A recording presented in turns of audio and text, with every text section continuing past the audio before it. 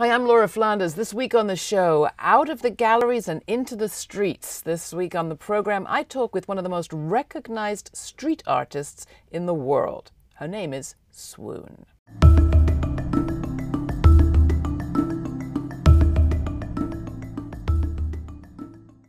How we use our public space is fiercely contested. We can hold a ticker tape parade for a winning sports team or shut down a city for security, but meet, occupy, disrupt with art?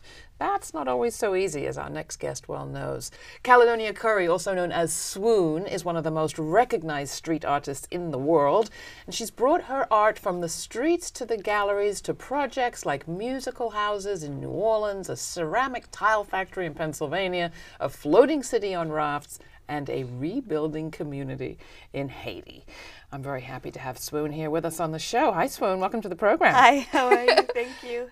So street art, did you start in the street? Did you start in the galleries? Which? Well, I started in the street more or less, although I have a fine arts background, but very immediately upon moving to New York and beginning to study, I realized that I needed to make something which was more deeply involved in my life, and that was kind of my first answer. So when did that all begin and how? That began about 1999, 2000. I was still in school at the time, and I just had a sort of a breakdown around painting and around the kind of channels of fine arts and the role of art in our lives in that way.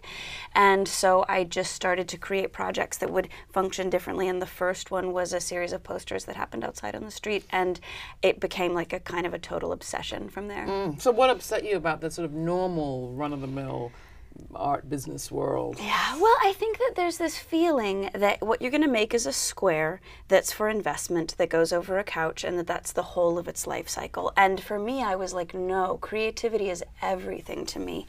I need to make something that is my life, that's part of my life, that intersects with the city, how we live our lives, how we perceive ourselves, how we occupy our spaces. You know, I wanted to kind of get creative in a way that would turn the wheel of how I understood my own life. And so for me, it's been a process of answering that question in about 1,000 different ways. So how does it go from, I've seen you put up your work on the street, but then I've also seen you work with entire communities of people.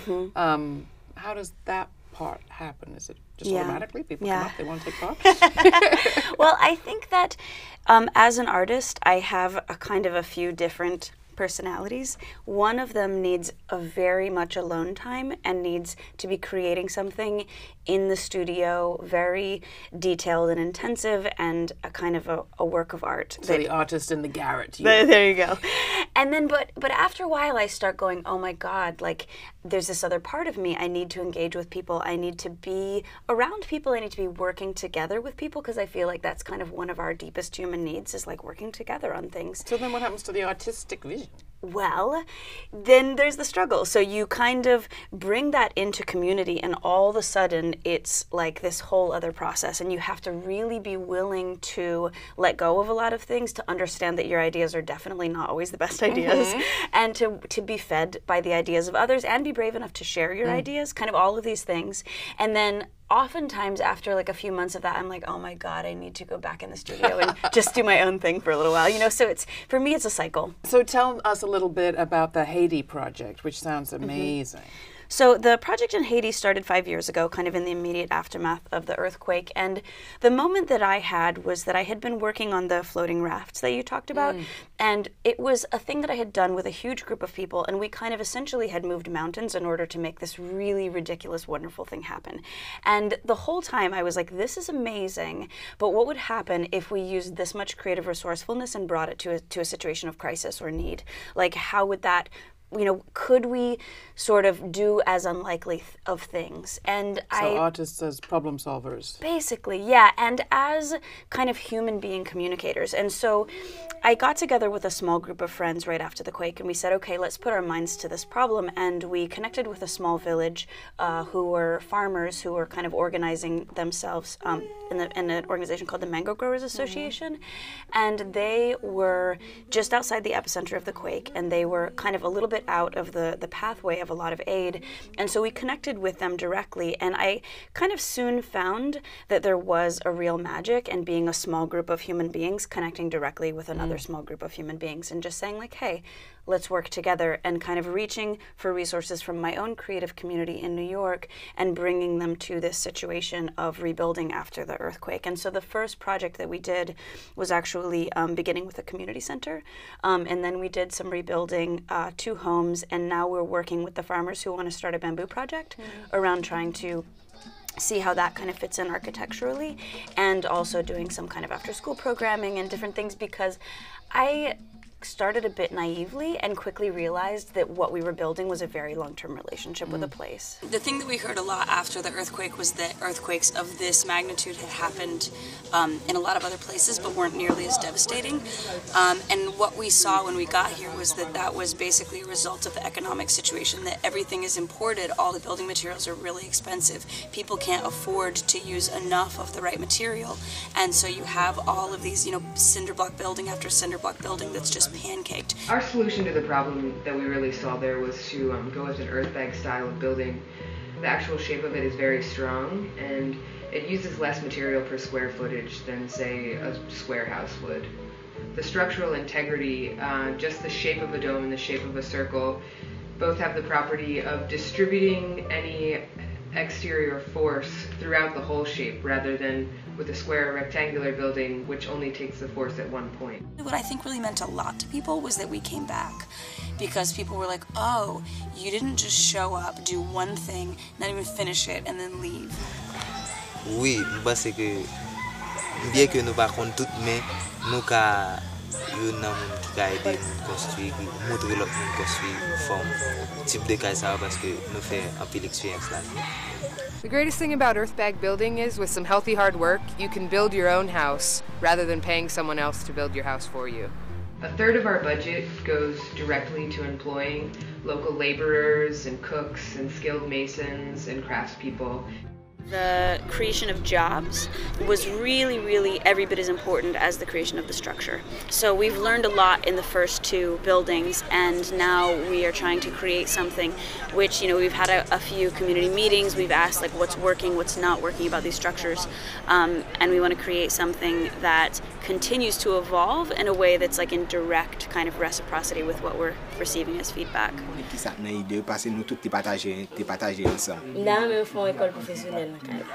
Informatique, mécanique, plomberie. Tout le monde, tout il regarde de tous côtés, tout partout quand je viens travailler là, tout le monde félicite le travail là. Je suis content de travailler en pile. Et moi même toujours prier pour eux tout, parce que je ne vais pas casser tout l'homme testimonial de ici moi. Après bagaille ça. So what would be your advice to people who are working for all those nonprofits that got so criticized for collecting so much money and using so much of it themselves? Right. I mean, I don't believe that I really have a kind of a huge structural answer, because some of the problems really are huge structural problems, but in my own experience, the kind of small human scale was very effective. And so I would just say to not forget that, to not underestimate what one group of people can do when they reach out directly to another group of people. So that gets to the question of the value of art in a way. I know you're doing more than art in Haiti, but in the introduction, I talked about how contested public space is and how difficult it is to get partly legislative and police department buy-in to disruptions that aren't for sports or winning a war or I don't know what else. What case do you make to funders, to communities, to say, you know what, let's do this today. Let's put up this piece of street art. Let's work together on this piece of art. You can't eat it necessarily. It's not going to feed people. It's going to do something else. What do you say? Well, I guess I have quite a few different answers to that, but the first one that pops to my mind just has to do with people's sense of what happens when people get to be a hands-on part of creating their community. That I think that so many of us are born into systems that are already in place. And so there's a kind of a sense of alienation from those systems and from the physical world. And so I think that when we are creatively able to set our hands on something and able to be a part of the kind of the small and creative decisions of making our place, we feel at home, we care about our home more, we feel that it represents us and that it that we are able to kind of just feel more invested in and take care of it in a different way. And so I just think that like giving people creative outlet to be a part of having a say in what their city looks like is just part of a healthy community, in my opinion. And how does it intersect with the discussion around gentrification? Because everything I'm hearing you say is about bringing people out to express their creativity. But you're still going in, and in some places, the artist arriving is a alarm bell that the neighborhood's about to price them out. You know, it's interesting because when I very first started working on the street, the discussion around public space was completely different than it is now, because it was, I think that it was in that kind of post-September 11th era where the sort of, everyone was thinking about the kind of corporate takeover of public spaces, and there wasn't yet as much of an alarm that like the artist coming into a space and kind of being creative is an alarm bell, which it is now, and I absolutely see that. And so that's just been really interesting for me to kind of watch and be a part of, and I would say that some of the ways that I think about it are going from the temporary action to the long-term action. So when I started wheat pasting on the street, I was like, put up a poster, leave, right?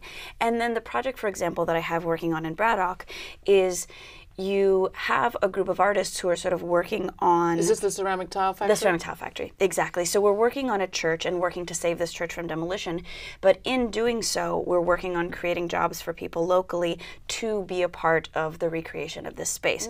So the kind of direct answer to gentrification of being like, this isn't about, the actions aren't about pushing people out, the actions are about actually providing more opportunity and really digging in deeply to like, who is here, what opportunities are needed, how can we answer those needs, and how can we do it creatively. What kind of skills are people coming away with? In this instance, it'll be about tile making, so it'll be about the ceramic tile making, kind of all different kinds, from the very simple, you know, just like press molds, to sort of silk screening and designing and the kind of more artisanal. There's some video of the Braddock project. Let's take a look. Hi, welcome to North Braddock. I'm here with the Heliotrope Foundation, and we are opening an arts-based community center, and we want you to learn more about the Braddock Tiles project and hopefully to be a part of it.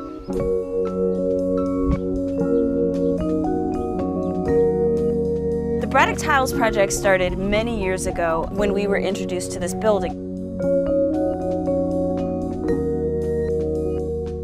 I remember the moment of kind of just like